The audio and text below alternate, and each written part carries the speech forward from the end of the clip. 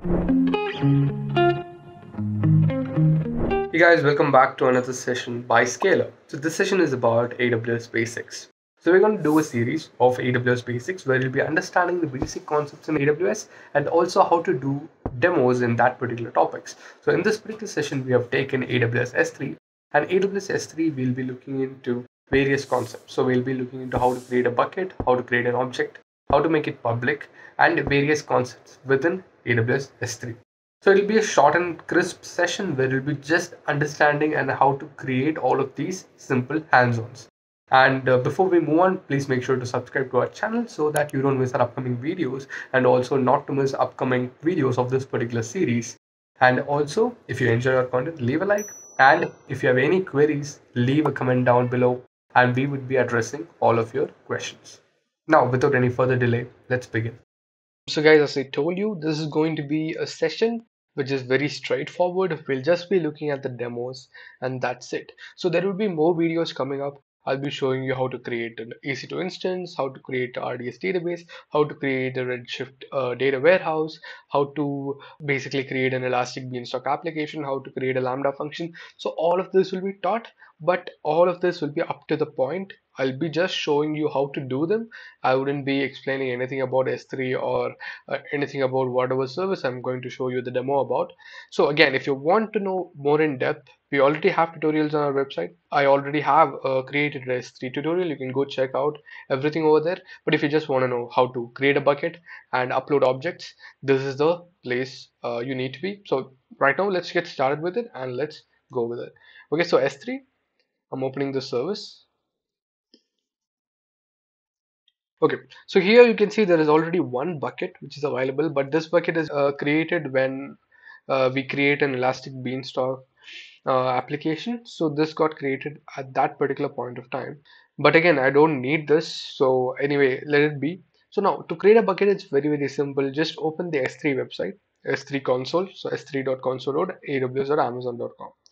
So once you open this, you can just click on create bucket.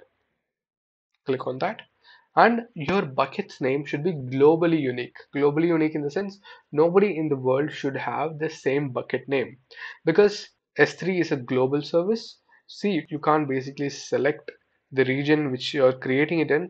You can select it here, but it doesn't matter. It will be created in this region, but the name of the bucket should be globally unique.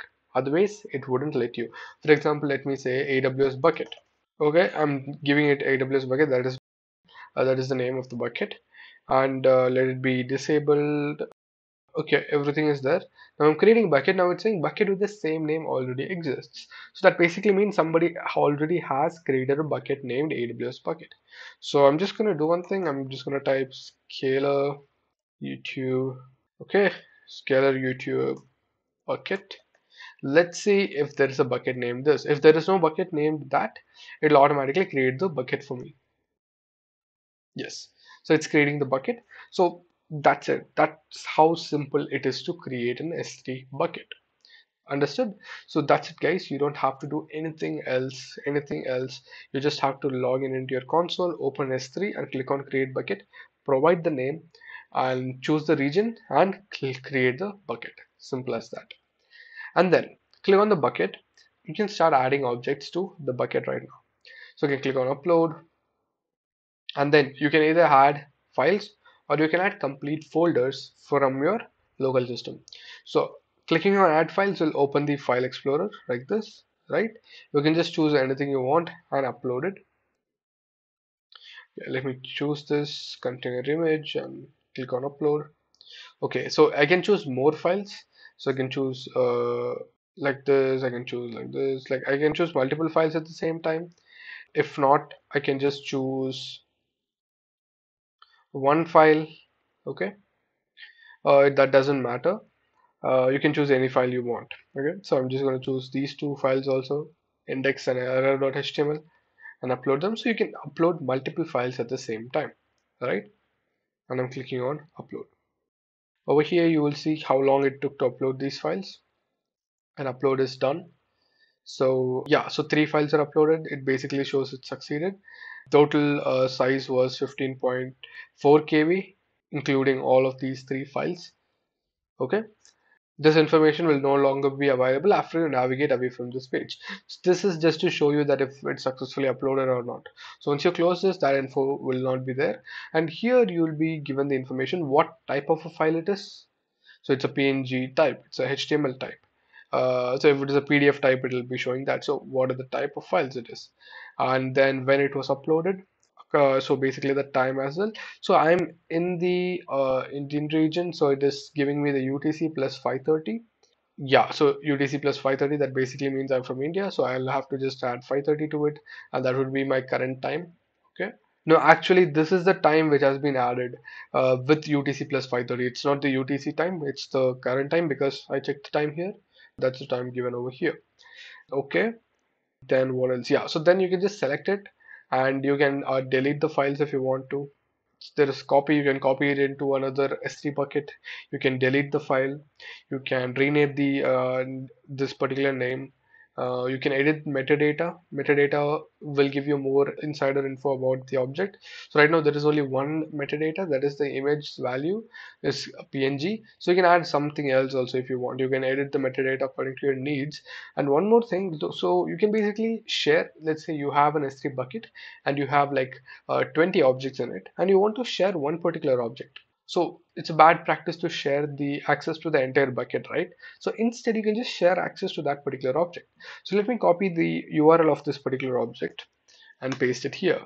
But it would not work now. So you can see, right, access is denied because this object is not public. So what you can do is you can select, you can go over here. So make public using ACL is available here, but we don't have to do that. We can make it public by also providing it public access. So over here, so this is again one more property settings, and there is permissions. In permissions, you can see they have blocked all public access, right? So you can basically provide read access to, if I edit this, say block public access to buckets and objects granted through new access control lists. Block public access to buckets and granted through any access control list. So I want to provide public access, new public bucket or access point policies. I don't want this. This I don't want. So I'm going to change save changes.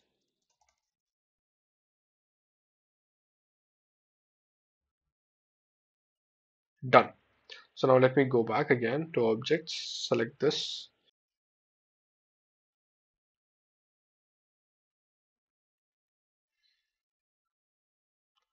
So this one is within S3. You can see this, right? This one is within S3. This one is the complete URL. So now this file, we've allowed public access. We can basically edit public access to it. So now I'm going to go to access control list. Let's see if we can do it. So I'm going to remove all of this and save changes.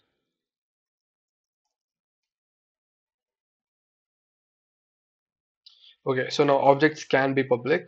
Go to objects, select an object. Okay, it's slow. Let me just try this again. So it can be public, but it's not public yet. Now let's go back. Now select the bucket. Sorry, click on the bucket. So now the bucket can be public as well, right? So the bucket is public, but the objects are not.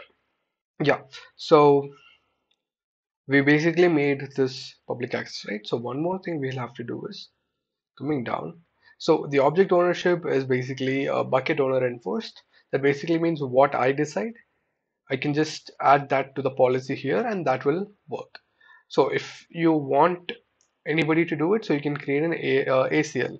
So I'm going to enable an ACL. So I acknowledge that ACLs will be restored. So bucket owner preferred object writer.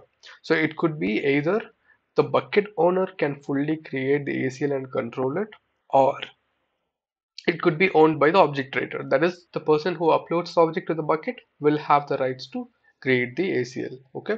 So I'm just going to keep it bucket owner preferred and save changes. Oh, sorry, I hadn't enabled this. Save changes. Done. So now coming down, now I can edit this. So I can make everyone public access. I can do this, but I don't want to do this. I don't want to make all of my objects public. I just want to make one object, that is this object, public. So I'm going to make it public, make public.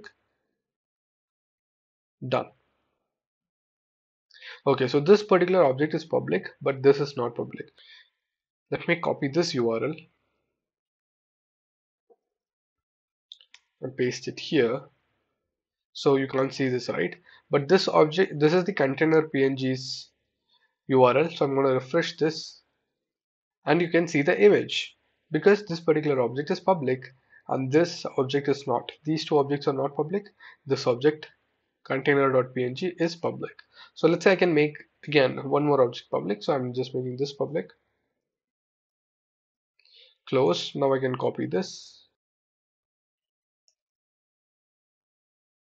Again, this is the HTML page and it's showing over here. So basically you can make objects public like this. You can remove public access as well. So if you want to give all of your objects public access, then you can just go to permissions, go to ACLs, click on edit and click on everyone public access to list and read. So nobody can write, they can list and read it. Okay, so that's what they can do. Or you can provide access to only people who have authenticated access to the IAM group. You can provide that and again provide here. And then you can save it and that changes would be saved. So this is how you can start working with your objects.